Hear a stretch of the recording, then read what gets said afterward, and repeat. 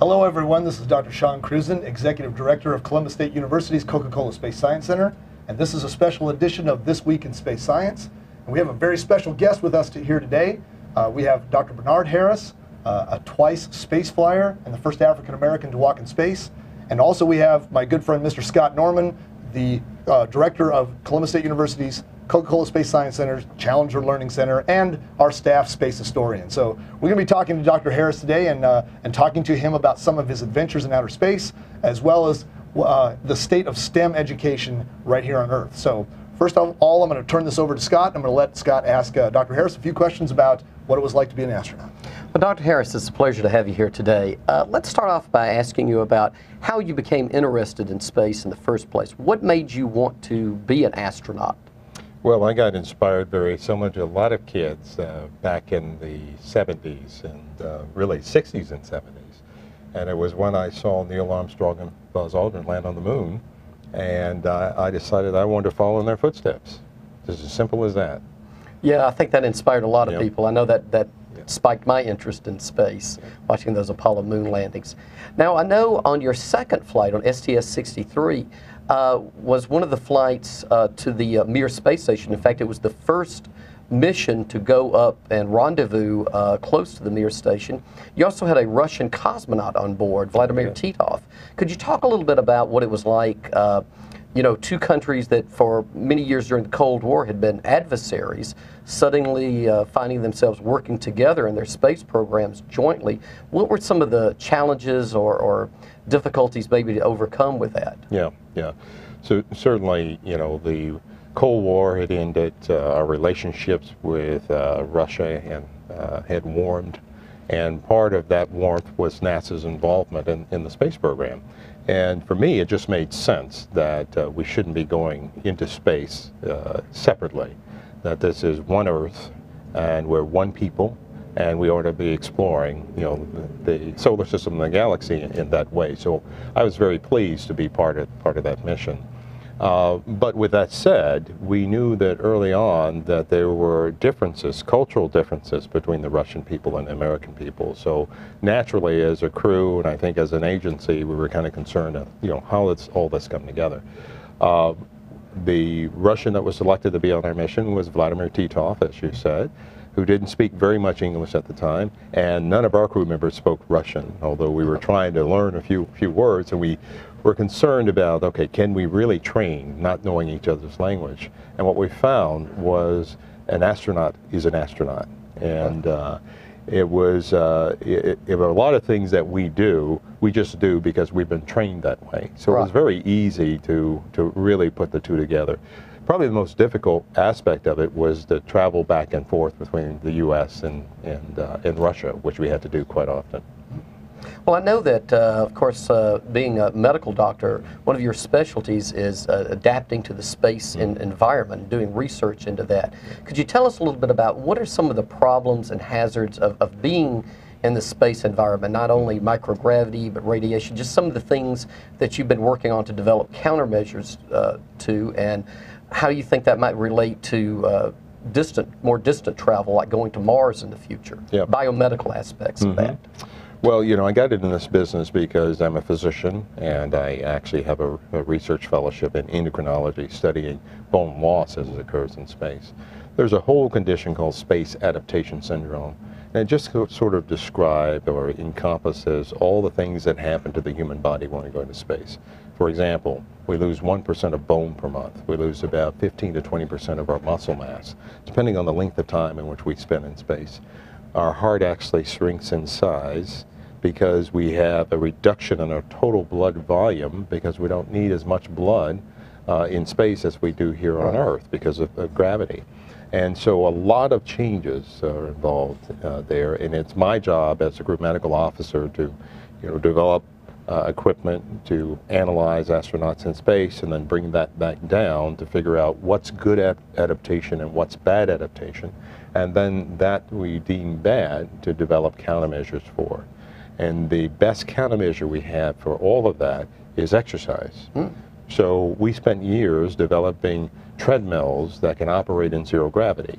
We spent years in developing devices that simulate weightlifting So we use electric motors to do resistive exercise. We also have a bicycle ergometer, of course, stationary bike that simulates riding a bike. And every astronaut has to spend at least 1 hour, and in the International Space Station, 2 hours a day of exercise. Wow. In order to try to diminish the effect that microgravity has on the body. Wow. Okay. Yeah. So, how do you think what you've learned as far as the biomedical effects of being in space? How would that relate to like a longer voyage? I mean, I've heard up to 500 days possibly for a round trip voyage to the planet Mars. Yeah. So how will being in space for that amount of time, you think, affect the human body? I mean, can we physiologically or even psychologically stand a voyage like that? So I think that we can, but I think trying to do a 500-day mission, to me, it doesn't make sense from the standpoint of its effect on the body. We know that we can stay in space up to about 422 days. That's the longest time in which a human being has done, and come back and not have a lot of issues to deal with. I think if you're staying up there for 500 days, then I think all bets are off. We do have the technology to do this in less than 3 years, and so the scenarios in which NASA looks at is kind of a 3-year mission. In fact, using a new propulsion system called plasma energy, we're able to reduce the year trip down to 3 to 6 months getting there, and then whatever time we spent on the surface in Mars, and then maybe another year or so getting back. So really 3 years, I think, is where we want to be. At 3 years, I think we can develop enough countermeasures to allow people to function. Now, with that caveat, I have to tell you this, that if you're on your way to Mars and there is a solar flare, if we don't have any way in which to shield the vehicle, then the crew will be in trouble. Right. Yeah. Right. So what are some ways that we could mitigate maybe that radiation risk? I mean, what are some types of shielding, or are there countermeasures or things that we can take to do that? Yeah, there's, the biggest way is to get there faster. You don't want to be hanging around because the longer you're traveling in space, so just reducing the travel time is one of the best things to do. Exactly, reducing the risk. The other is that there are ways in which you can block some of this radiation, but not all of it. When you have galactic radiation, high energy particles, it basically goes through anything. People naturally think that why don't we just shield it with lead or shield it with aluminum or some type of metal. Well, that's when high energy particles hit material like that, it produces secondary radiation, and in producing the secondary radiation, it causes, it's like being in the middle of an x-ray machine, so you don't want to do that. So that's not good. That's not good. That's right. So the thought is water is a great absorber, but you need a lot of it. And hydrogen, pure hydrogen, is a good absorber, although it doesn't capture everything. So some notions have said, put a habitation module and surround it by the fuel, the hydrogen fuels. And so as an astronaut, that's not very appealing to us because that's like sitting in the middle of a bomb. But I think it will be okay. Well, by the way, we use hydrogen and oxygen as a fuel for for the shuttle. Right. Yeah. Okay. Well, Dr. Harris, you're here on Columbus State University's campus today as part of a larger day where we're celebrating STEM, which is science, technology, engineering, and mathematics. We're trying to encourage students to go into that field. And of course, tonight will be the Hunter Lecture where you'll be addressing the public. Yeah. What are your thoughts about some of the barriers that prevent students from pursuing careers in STEM fields today? Well, I tell you, one of the big barriers for the United States is our kids are not graduating from high school.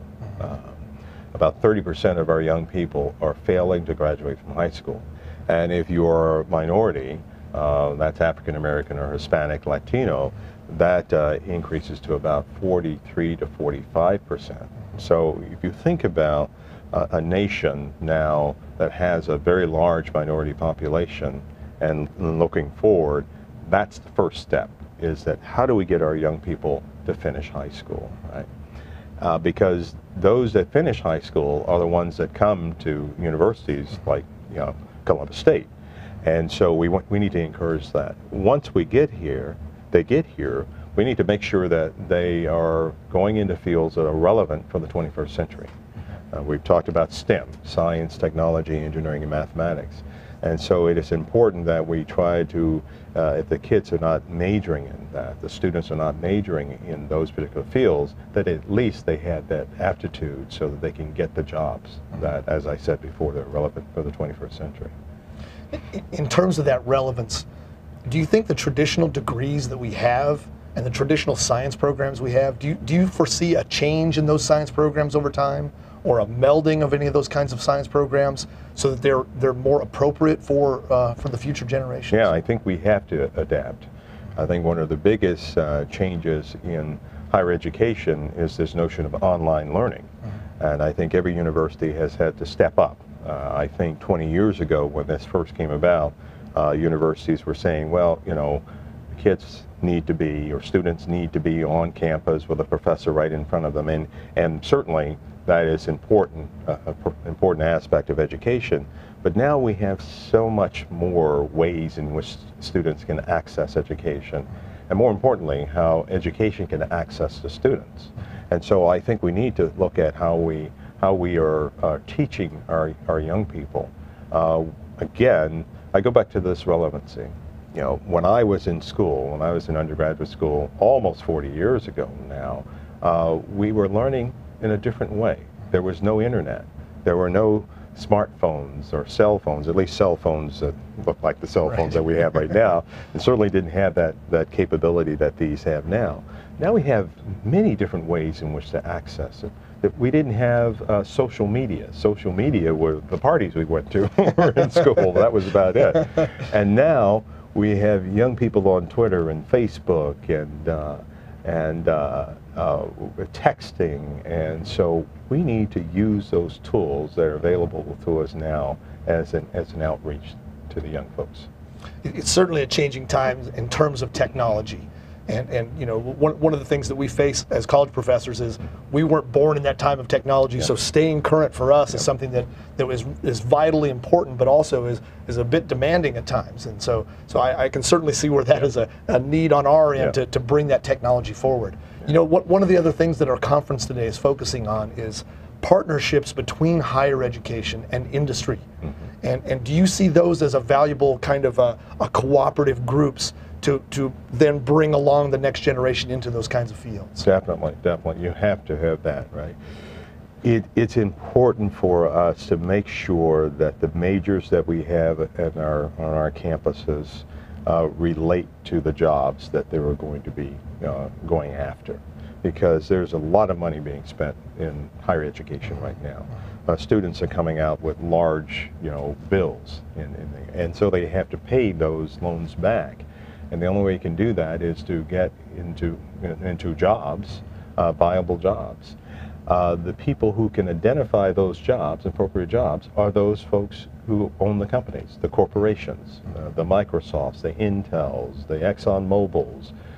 They know where the jobs are, they know what skill sets that they need, and I think it's incumbent upon us to go and to form those partnerships in order for us to develop curriculum that the kids can relate to and that they can get jobs. That's fantastic, and that's one of the things that we're hoping happens today is an outshoot of our conference that we're having today. One last question for you. In the last 10 years, there's been a remarkable surgence of commercial spaceflight. So something that sounded like science fiction a mere decade ago is now no longer just not science fiction, but it's actually happening. Commercial space flights are having a lot of success. Where do you see that industry growing? And in what ways do you see the future of space flight? So I'm really excited about what's happening, and I'm extremely excited to hear that you didn't ask me the question, what do I do now that the space program is over? Because that's what most people think. And the space program is not over. We are moving from a government-led effort just in low Earth orbit, because what we're doing as far as space exploration and Moon and Mars and beyond still resides within NASA and within space agencies. But this journey from the Earth to low Earth orbit, which is around 250 miles above the Earth, we have been doing for 30, 40 years now. And as a industry, it is time to let private industry begin to develop those vehicles. And now I think you're going to see, as you've mentioned, this blossom effect of more companies being involved. If you have more than one way to get to low Earth orbit, to the International Space Station, where now you can bring up different types of experiments, you develop this ecosystem between the Earth and low Earth orbit, and you develop the industry. And so I think there are going to be plenty of jobs. I think that if you're in school today, you're in college today, you can look forward to being a part of the aerospace and space industry that's going to be blossoming here over the next 10 to 15 years. That's fantastic. It sounds like a very exciting future. I'm excited about it. I am too. I am too. Well, Dr. Harris, thank you for coming today. We really appreciate you coming to Columbus State University and being a part of this great day. And thank you all for watching Columbus State TV. And we'll see you next time on This Week in Space Science.